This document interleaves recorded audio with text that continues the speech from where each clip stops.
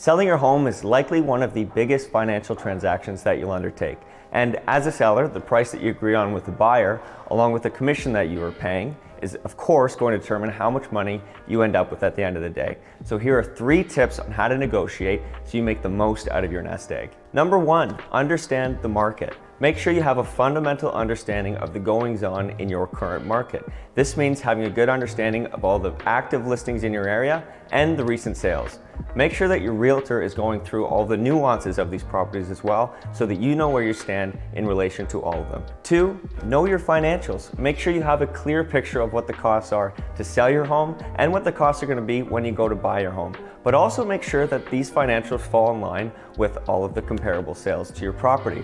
Having a conversation with your realtor and your mortgage broker is the best play in this scenario. Number 3, play hardball, but to an extent.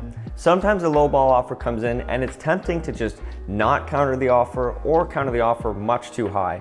But sometimes buyers come in lower than where they're going to actually end up in, and it's worth playing ball with these buyers because it could end up getting you the absolute best price.